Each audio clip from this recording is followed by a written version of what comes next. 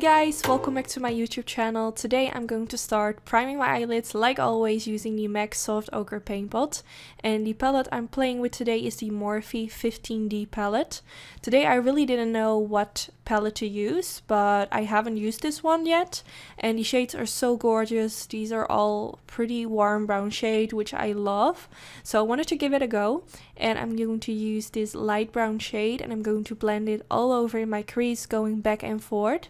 And I'm using a Anastasia Beverly Hills blending brush, which is currently one of my favorites for blending in the crease. Then I'm going to use the orange shade, which is the most orange shade in the palette. And I'm going to use the same brush by Anastasia and I'm going to blend it in my crease as well. I felt like the texture of these eyeshadows is very different than the other eyeshadow palettes by Morphe. Like for example the 35 palettes. They're a little bit more soft and light. The shades don't turn out really dark, but they're really easy to blend. I just wanted to mention that I felt like the texture is a bit different than normally. So now I'm going in with this brown shade and I'm going to blend it in my crease. But I'm focusing a little bit more in the outer V area because I wanted it to be a bit darker, but the shade didn't really turn out as dark as I wanted. So that's why I'm also going in with this dark shade and applying this a little bit in my outer V. So like I said, the shades don't turn as dark as it shows in the palette. It's not like it doesn't have pigment, it's just, I can't really describe it, but if you have like a hard time with blending eyeshadows, this palette is really easy to blend out and it's kind of hard to go wrong with it because it's so easy to use. So that's definitely a plus, but if you're searching for a palette with very dark shades, then this might not be the palette for you because the shades just turn out way lighter. It might have something to do with the brushes I used, I have no idea. But you can see that my outer V is darker right now, but still not as dark as the shade that I used show in the palette. So I have no idea. It's a little bit weird, but I also noticed this with the Jaclyn Hill palette by Morphe. But I guess this has something to do with how soft the eyeshadows are. And yeah, I'm not sure if I can complain about that because they're so easy to blend.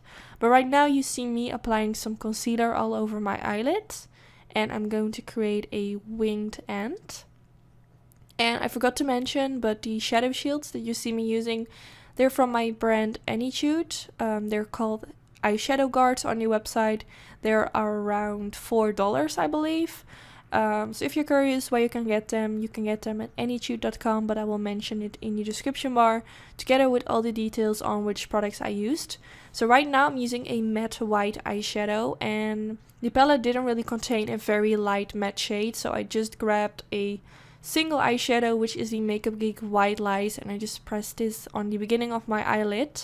Then I'm going back in with the light brown shade, which I also used at the beginning in my crease.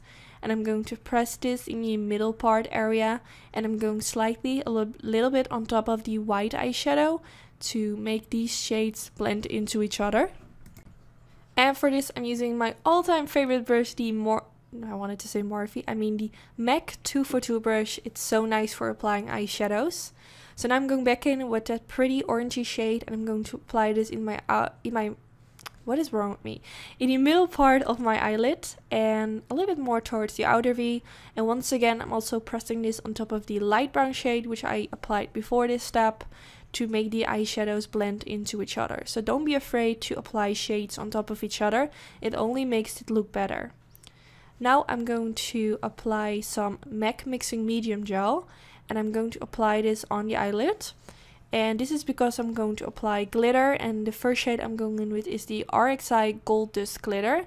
But first I softly apply a little bit of that MAC Mixing Medium Gel on the places where I want the glitter to be. It's basically like how I would do my eyeliner, but the texture is invisible. I don't really know how to explain, but of course like I want to do a glitter eyeliner and I want the line to be sharp. So that's why I applied the MAC Mixing Medium Gel in a small stroke, and now you can see that the eyeliner, the glitter, also applies in a stroke like I would do my eyeliner. So now this is the next shade and I'm going to apply this in the middle part. I did this exactly the same way as I did with the other glitter, and I'm also going to apply it a little bit on top of the gold glitter to make it blend into each other. I did a similar video a few months back, which is more of a natural version of this eye look. I will link it in this video in case you are a little bit scared to do a cut crease, but you still want to do the eyeliner. So now I'm going in with the INGLOT Black Eyeliner and I'm going to create my wing. I want the eyeliner to be like a ombre from light glitter to dark glitter. And to make the outer end of my wing a bit more intense, I wanted to use some gel eyeliner. And yeah, that's basically why. This is not necessary, but because I'm applying this right now, it will also count as a guide to like get it extra sharp. Because if you go straight in with a darker glitter, it's really hard to like get that sharp end. So I would like recommend to first apply this eyeliner if you want a really sharp edge, like I did. So I also filled in a little bit of that wing to make it even more darker. And then I'm going in with the RXY glitter in the shade Bronze, which is a very dark brown glitter. So pretty, it has a gold reflex. And I used this with some of the MAC Mixing Medium Gel and pressing this on top of my wing. Now for my waterline, I'm going to use some of the Jonteblu Black Eye pencil and I'm just going back and forth until I found it black enough. Also, I'm applying a little bit underneath my upper lashes to make it black over there as well. I just feel like this looks better, especially when you apply fake eyelashes. It just looks more black overall. And then to make my lower lashes extra black, I'm going to use some matte black eyeshadow, which is just a single eyeshadow. The Morphe palette doesn't contain a black eyeshadow, but I think everyone owns a black eyeshadow. And I applied this underneath the lower lash line.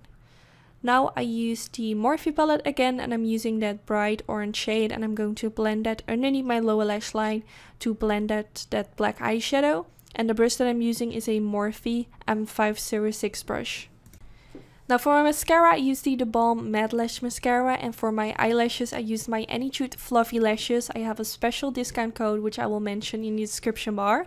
And here you have the end result. I really hope you enjoy watching this video and that you like the outcome of the look. Don't forget to give this video a thumbs up, that would be so sweet. And yeah, I hope you enjoyed. I think this look is really nice for the holidays, but if you find the cut crease too dramatic, if you just don't feel comfortable doing a cut crease, I will link a different video in this video, which is more of a natural version, but still has this glittery ombre cat wing. But yeah, let me know if you're going to recreate this or if you're going to slay this for Christmas or New Year's Eve. Let me know in the comments and I hope to see you on my next video. Bye guys!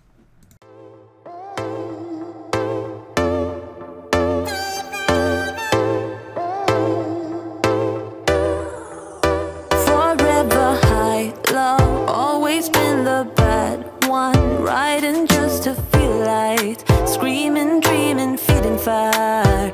We've got that something, hearts on fire. I'm dripping, tripping on your pale lights. Me and you forever.